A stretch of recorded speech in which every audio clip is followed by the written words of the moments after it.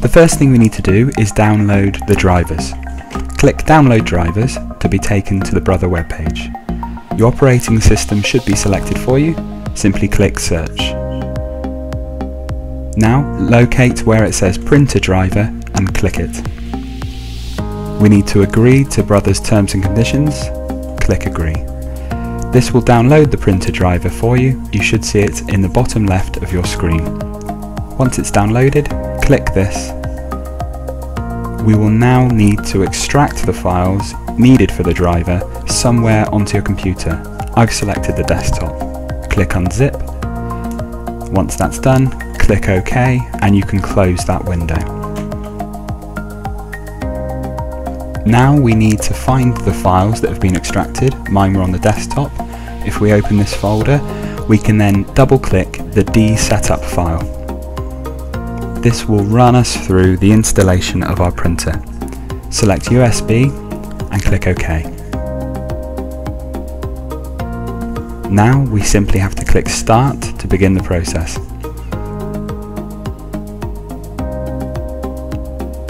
Allow this bar to fully fill. We now need to connect the printer and turn it on. Connect the power cable and USB cable provided to the back of your printer.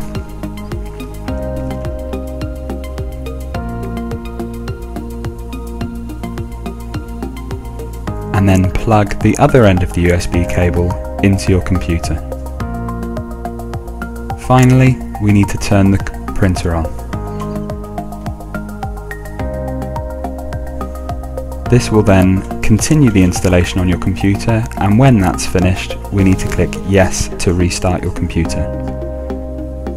Now while your computer's restarting, we can insert the roll of labels into your printer. Lift the lid and pull the orange arm on the left towards you.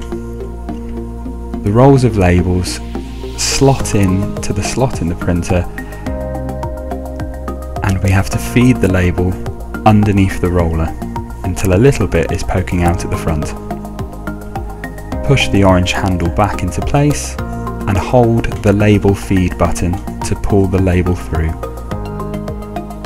Once that's done, use the slide cutter to cut the label off and close the lid.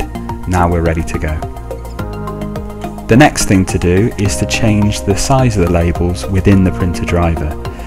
Search on your computer for printers and find printers and scanners.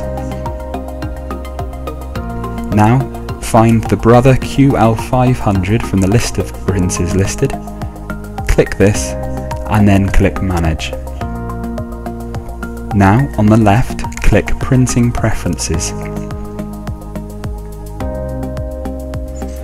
Next to where it says width, you need to select the size of label you've installed.